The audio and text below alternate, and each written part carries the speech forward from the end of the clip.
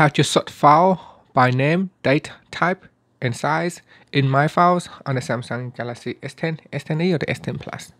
First, tap on the home key to go back to your home screen.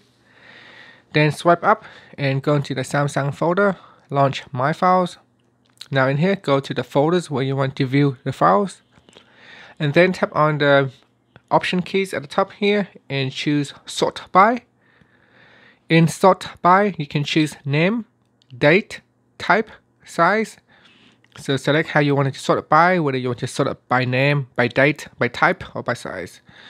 And tap on done, and that's it. So now the file size will sort by the date, as you can see here. So it's sort by the date from the smallest to the oldest, or to the newest. From the oldest to the newest. So I can also go into sort by and even use ascending or descending, so I can reverse the sort around. And that's it. Thank you for watching this video. Please subscribe to my channel for more videos.